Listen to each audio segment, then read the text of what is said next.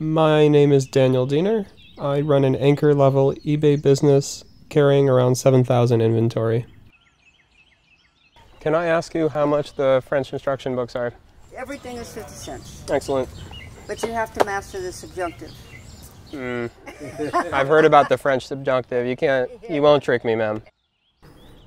Thank you very much. Okay.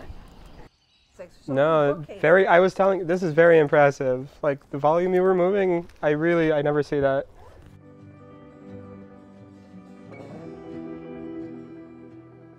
It's a very fun experience to be able to meet 30 people in a morning.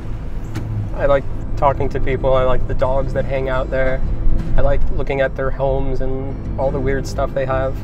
Circumstances such as this don't normally exist. That which makes pursuits meaningful is different for different people. And, that's good. Otherwise, everyone would be trying to be doing the same things.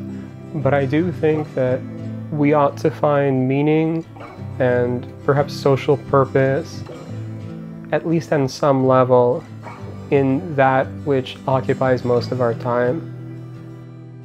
Everyone produces just ungodly mountains of waste, and it bothers me on a very fundamental level.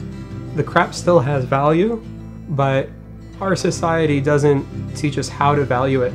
And it's not just a wealthy person thing. That's a common misconception. Everyone is responsible for it. I don't think that I can challenge consumerism or environmentally devastating manufacturing channels on my own, but I can in my business at least kind of neutralize the pathway. So every time I sell a piece of clothing, that's one less article of clothing that needs to be manufactured and sent here through conditions that no one thinks are good. Repurposing something is just as much fun for me as it is to purchase it new. It's probably the most environmentally helpful thing that as an individual I can be doing.